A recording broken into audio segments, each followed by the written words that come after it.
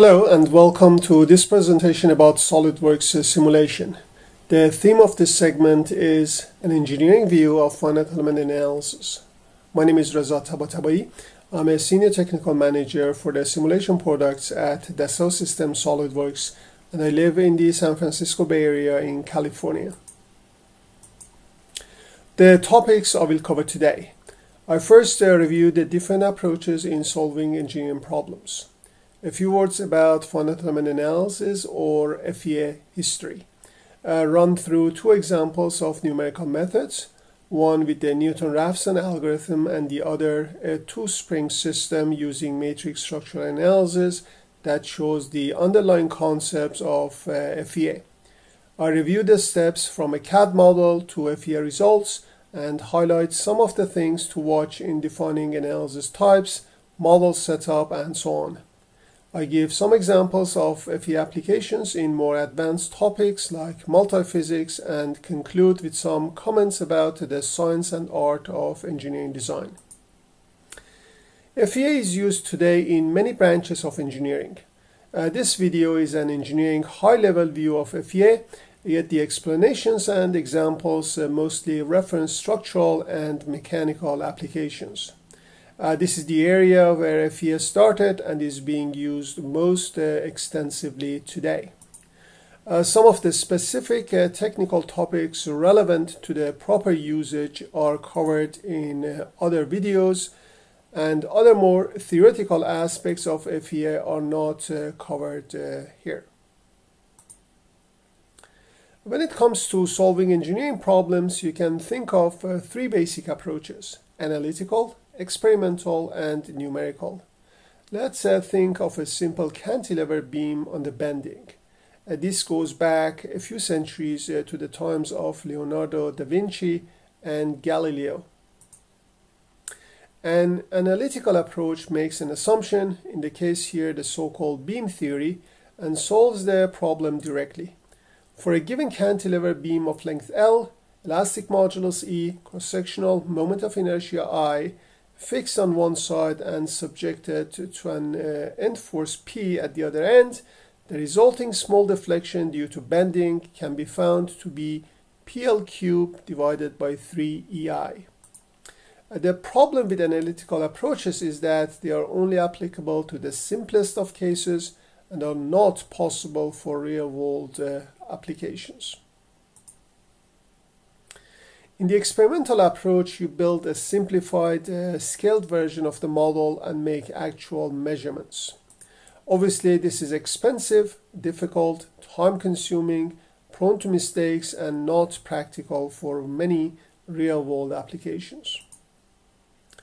In a numerical approach, you basically use mathematics for simulation. It is suitable for computers. The difficult numerical implementation is done by experts in the background. The program user can be trained more efficiently at the required level to apply it to his or her particular problem. It covers a much wider range of applications. It is cheaper, easier, and faster than alternative approaches. Searching on YouTube for a good video to show an experiment for natural frequency vibration analysis, I came across the following. In the lab, they took a rectangular plate supported at the center. To excite its natural frequency, they use a tone generator. At different frequencies or pitches of the tone generator, the plate is going to vibrate and create different vibration modes or shapes. These movements are obviously extremely small. To be able to visualize the movement, they pour a white powder on the plate. On the black color plate, at each given mode, the white powder will move to places that are not oscillating up and down, thus giving you the visual of the shape of the oscillation. I did not have the exact dimensions of the plate or the information of the type of material used in this experiment. So I created a similarly looking model and ran a natural frequency study using SOLIDWORKS simulation. Literally within minutes, you can create the model, set up, run, and generate the mode shapes. Again, since the specs are different, you cannot compare the values of the frequencies, but you can compare the shapes. The white color in the experiment corresponds to the blue color in the simulation. These are the areas where the vertical displacement is close to zero. That means the plate is not vibrating up and down. I show here a few pairs of experiment versus simulation mode shapes.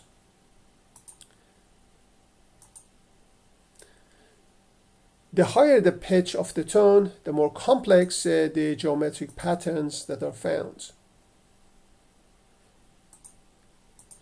You see how well the results correlate and how much easier, faster, and cost-effective it is to do simulation than doing lab experiments.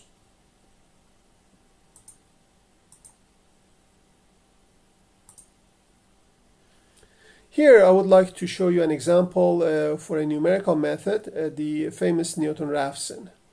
You have a variable x and a function of x equal to 0. The iterative method used to find the unknown x is the following. You take an initial guess x1, it could be any number. You find a value x2 that equals x1 minus f of x1 divided by the first derivative of f evaluated for x1. Having found x2, you substitute it in the formula and find x3. You repeat this iterative process until the error is small enough. That means xi and xi plus 1 are almost the same. Let's do this for a function of x that is the quadratic equation ax square plus bx plus c equal to 0. For the quadratic equation, there is an analytical solution as a function of coefficients a, b, and c as given here. Here is a quadratic equation, 2x squared plus 3x minus 5 equal to 0. The two analytical solutions are negative 2.5 and positive 1 based on the analytical formula given previously. In the graph x versus f of x, the solutions are the intersections of the function with the x-axis. Use the formula for the iterations as discussed previously. The function is 2x squared plus 3x minus 5. The first derivative of the function is 4x plus 3. Starting with a guess of minus 6 for x1, after only 4 iterations we converge to the solution within a very small margin of error. Starting with another guess of 10, quite off from the actual result of 1, we fast converge to the correct solution again within a desired accuracy level. The underlying concept in finite element analysis is the idea of discretization. Imagine you want the length of a curved path. You can approximate the curved path by straight segments. Measure the individual length and add them up. The research and development of the finite element method and its original implementation in the form of matrix structural analysis was in the 1950s and was only practical with the availability of computers because FEA is computationally intensive. Ever since and throughout the years, thousands of books and research papers have been published in the field, but the pioneers have been very few. One of the biggest contributors in the field of finite element analysis has been Professor Ray Clough of the University of California at Berkeley, who also coined the term finite element method in his 1960 paper. Let's introduce you to the concept of finite element analysis and what happens in the background using the simplest possible example. We take a one-dimensional spring with a spring constant K. Under an external force F, the resulting longitudinal displacement will be U. The simple equation is F equals K times U. We rewrite this equation in a more general way and in a matrix form. The spring E is defined by its two endpoints I and J. The endpoints can also be called nodes. The displacements at the end nodes are Ui and Uj. The element stiffness is Ke. Everything is one-dimensional. Having two nodes that can only move longitudinally, we have 2 degrees of freedom. The local element stiffness matrix is 2 by 2. We now have a system of 2 springs, still a one-dimensional problem, joined together at the common node 2 and subjected to an external force F. We apply the formula for each element individually based on its stiffness and end forces and displacements. For the 2-spring system, we apply the requirements of equilibrium between the external and internal forces at every individual node. To have equilibrium, the summation of all forces at each node must equal 0. The subscripts 1 to 3 are the node numbers. The superscripts 1 to 2 are the element numbers. Using the previous equations relating the element displacements with its forces and the equations of equilibrium, we can form the global equation system and the global stiffness matrix. It is 3 by 3 because the model has a total of 3 nodes with 1 degree of freedom per node. We now apply the boundary conditions. In the force vector, there are no external forces at nodes 1 and 2, so F1 equals F2 equals 0. And F3 is the external force previously referenced as F. In the unknown vector U, U1 is known because of the 0 displacement condition at the support. We solve the equation system and find the 2 primary unknowns U2 and U3. In the finite element method, there are different element shapes, each with its own number of nodes and degrees of freedom, depending on the type of the problem. Many element types and formulations exist: 0, 1, 2, and 3-dimensional elements like for mass, beam, shells, and solids. Degrees of freedom in a shell or beam in 3D for stress analysis have 6 degrees of freedom, 3 translational, and 3 rotational. There are also many element formulations such as the 4 and 10 noded TETs, 3 and 6 noded thin and thick shells, beams, and so on. We discussed the underlying concept behind the finite element method using the simplest case of a 2-spring system. The element stiffness was the one value of spring constant. It was one-dimensional and 1 degree of freedom per node. You can think of a continuum as an infinite number of springs. FEA reduces these infinite number of springs to a finite number of springs through the process of meshing and discretization. Element stiffness formulations behind the scenes are of course a lot more complicated. Material models need more complex parameters, and various study types lead to different systems of equations. So even though things are a lot more complicated, fortunately a lot happens in the background, and it's transparent to the user. But it still employs the same proven fundamental concepts. This is the beauty of the finite element method. Here are the steps you typically go through. Starting with the CAD geometry, you simplify the model if necessary and make some idealizations. For example, if there are features that are insignificant to the accuracy of your analysis and you're concerned about the size of the problem, you remove them.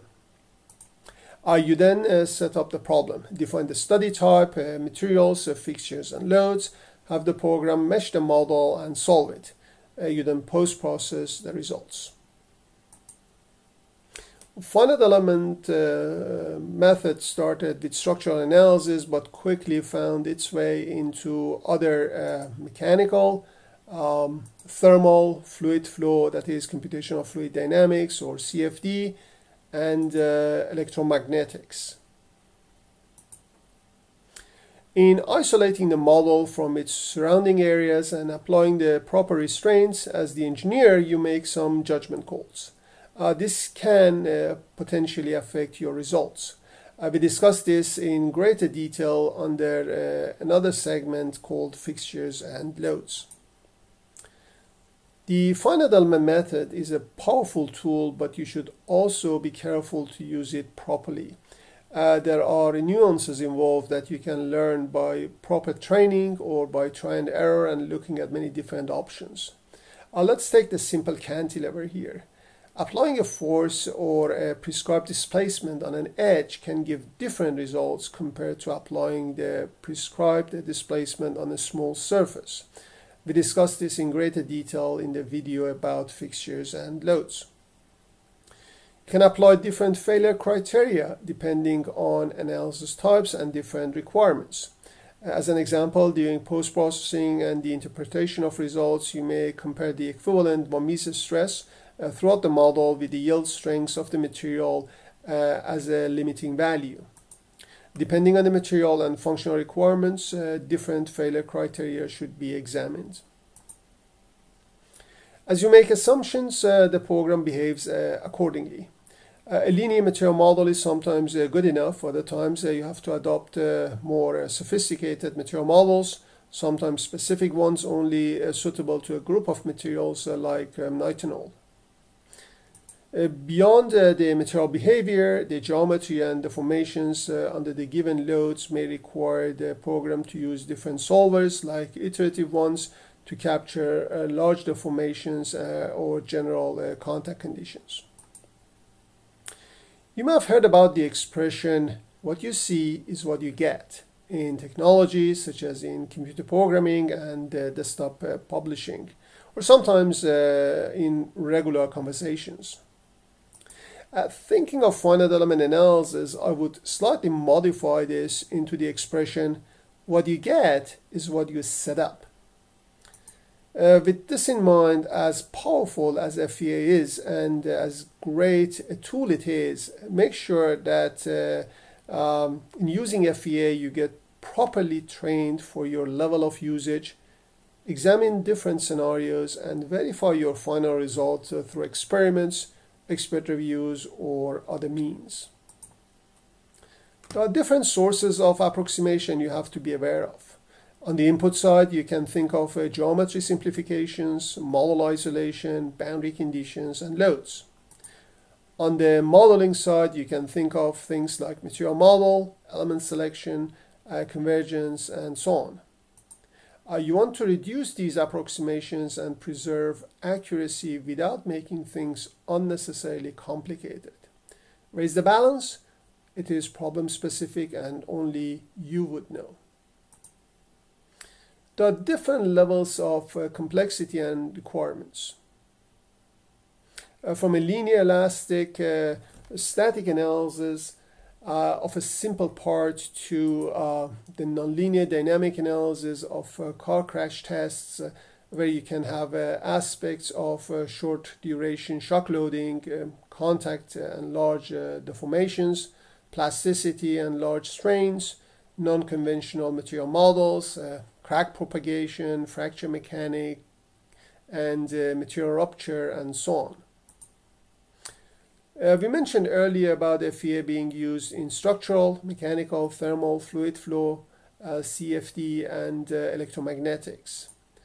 Multi-physics problems require a combination of analysis. It could be one-directional. Let's say for the billboard here on the highway, you can first run a CFD analysis and find the pressure distribution throughout the model, then have the program export the results into stress analysis and find the resulting displacement and stresses. The small displacement of the plane, of the panel does not affect the CFD solution. In other cases, you may have fully coupled multi-physics.